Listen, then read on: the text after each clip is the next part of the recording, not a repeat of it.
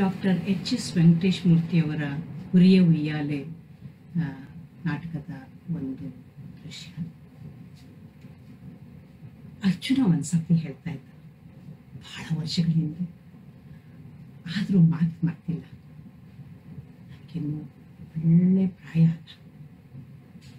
ದ್ರೌಪದಿ, ಹಾಸಿಗೆಯಲ್ಲಿ ನೀವು ಕೊಡೋ ಸುಖನ ನನಗೆ ಬೇರೆ ಯಾರೂ ಕೊಟ್ಟಿಲ್ಲ. ಸುಭದ್ರ, ಚಿತ್ರಾಂಗದ, ಉಲೂಪಿ ಯಾರು ಕೊಟ್ಟಿಲ್ಲ.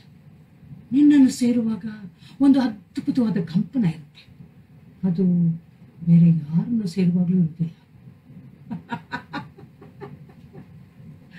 ಅದ್ಭುತವಾದ ಕಂಪನ ಯಾಕಿರುತ್ತೆ ಅಂತ ಅರ್ಜುನ ಹೇಳಿ ಹೇಗೆ ಹೇಳ್ತಾನೆ ಪಾಪ. ಸ್ವಸ್ತ್ರೀನ ಸೇರುವಾಗ ಇರೋ ನಿರ್ಭೀತಿ, ಪರಸ್ತ್ರೀನ ಸೇರುವಾಗ ಇರಲೇಬೇಕಾದಂಥ ರೋಚಕ, ಇವೆರಡೂ ಒಟ್ಟಿಗೆ ನನ್ನ ಗಂಡನಿಗೆ ನಾನು ಅಲ್ಲದೆ ಬೇರೆ ಯಾರು ತಾನೇ ಕೊಡಕ್ಕೆ ಸಾಧ್ಯ? ದ್ರೌಪದಿ ಹೆಂಡತಿನೂ ಹೌದು, ಪರಪತ್ನಿನೂ ಹೌದು. ಒಂದು ವಸ್ತು ತಂದು ಹೌದು, ಮತ್ತೊಬ್ರದ್ದು ಹೌದು ಅಂದಾಗ ಎಲ್ರ ಕಣ್ಣು ಆ ವಸ್ತು ಮೇಲೆ ಬೀಳುತ್ತೆ. ಆ ಮತ್ತೊಬ್ಬರಲ್ಲಿ ನಾನು ಒಬ್ಬ ಯಾಕಾಗಿರ್ಬಾರ್ದು ಅಂತ ಈ ಗಂಡುಗಳೆಲ್ಲ ಯೋಚಿಸ್ತಾರೆ. ನನ್ನ ನೋಡಿದ್ರೆ ದುರ್ಯೋಧನಿಗೆ ತೊಡೆ ತೋರಿಸ್ಬೇಕು ಅನ್ಸುತ್ತೆ, ಸೈಂಧವನಿಗೆ ಕಣ್ಣು ಮಿಟಿಸ್ಬೇಕು ಅನ್ಸುತ್ತೆ. ಬೆಂಕಿ ಅಂತ ಗೊತ್ತಿದ್ರು ಕೀಚಕನಂತ ಹಡಬೆ ನಾಯಿ ನನ್ನ ಎದೆ ಮುಟ್ಟುತ್ತೆ. ದುಶ್ಯಾಸನ ನಾಯಿ ಕೂಡ ಅಲ್ಲ, ಕುನ್ನಿ ಅದು ನನ್ನ ನೋಡಿ ಕಾಲ ಎತ್ತತ್ತೆ.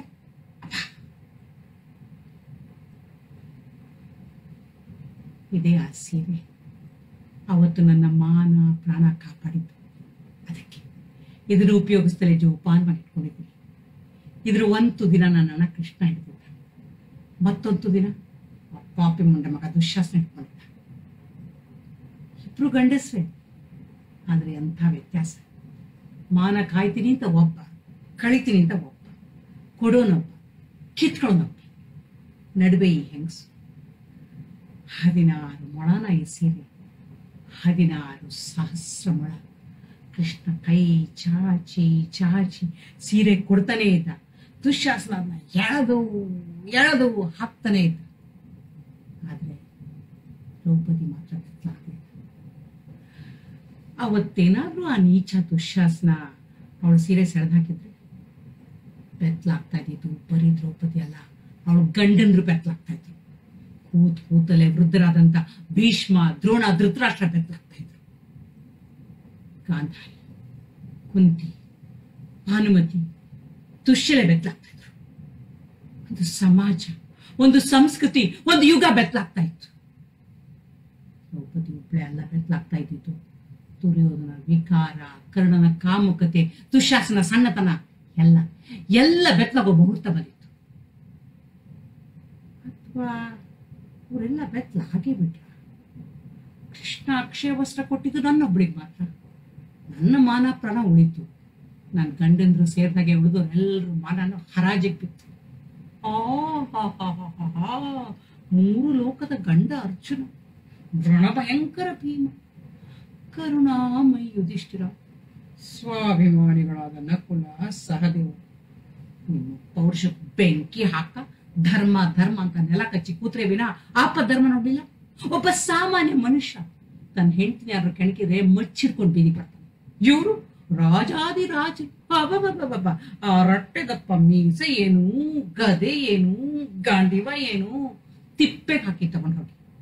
ಅಲ್ಲ ನೋಡಯ್ಯ, ಆ ಕೀಚ್ಕಾನು ನಾಯಿ ನನ್ ಬೆನ್ ಹತ್ತಿದೆ, ಅದನ್ನ ಹಚ್ಚ ಅಂತ ಓಡ್ಸು ಅಂದ್ರೆ, ನಾನು ಕಾಲಿಗೆ ಗೆಜ್ಜೆ ಕಟ್ಟಿದ್ದೀನಲ್ಲ, ಕೈಗೆ ಪೊಳೆ ತೊಟ್ಟಿದ್ದೀನಲ್ಲ, ತುರುಪಿಗೆ ಹೂ ಮುಡ್ದಿದ್ದೀನಲ್ಲ, ಈಗ ಏನ್ ಮಾಡಕ್ಕಾಗತ್ತೆ? ಇವನ್ಗೆನೆ ಒಂದ್ ಗಂಟನ್ ಮದುವೆ ಮಾಡ್ಬೇಕು. ಇನ್ನೊಬ್ಬ ಹೇಳ್ತಾನೆ, ದ್ರೌಪದಿ, ನಾನೀಗ ಜುಟ್ಟು ಬಿಟ್ಟಿದ್ದೇನೆ, ಪಂಚಾಂಗ ಹಿಡಿದ್ದೇನೆ, ದಾಳ ಹಾಕುತ್ತಿದ್ದೇನೆ, ದರ್ಪೆ ಎಣಿಸುತ್ತಿದ್ದೇನೆ. ಈಗ ನನ್ನಿಂದ ಈ ಯುದ್ಧ, ಹಿಂಸೆ ಇವೆಲ್ಲ ಹೇಗೆ ಸಾಧ್ಯ?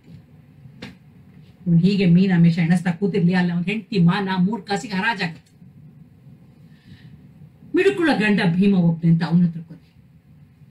ಅಯ್ಯ ಅವ್ರು ಕೋದರ, ಆ ಕೀಚ್ಕ ನನ್ ಬೆನ್ ಹತ್ತಿದ್ದಾನೆ, ಅವನ ಓಡಿಸ್ತೀಯೋ ಇಲ್ಲ ಬೆಂಕಿಗೆ ಬೀಳು.